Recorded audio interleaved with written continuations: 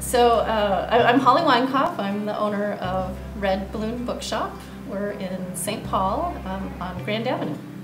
Our bookstore has been open and on Grand Avenue for over 36 years. Our focus is on kids and teenagers, but we also sell books for grown-ups. Well, for a while we were closed to customers, so we didn't see a whole lot. We had to completely reconfigure, rethink, rework the whole way we were doing business. You know, as the owner, trying to figure those things out with my team of incredible booksellers who are amazing, I just found it really overwhelming. But BankCherokee had arranged for an education leadership session, and the title was Leading During Times of Uncertainty.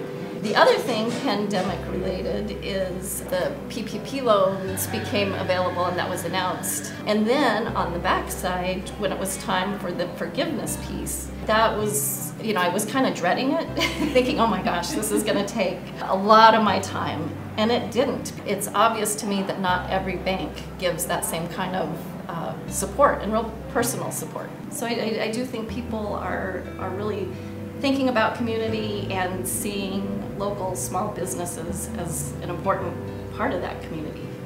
I mean, there's always way more to do in a day than anybody has time for. And so just knowing that your bank is going to make things easy is huge. I view BankCherokee as a team member with these businesses.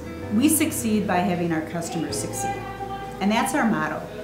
There's the personal relationship, the personal support I get with anything I'm trying to do. There are customers also, So it really is, a real authentic relationship that I feel very grateful to be a small business having a small community bank that's so supportive of us.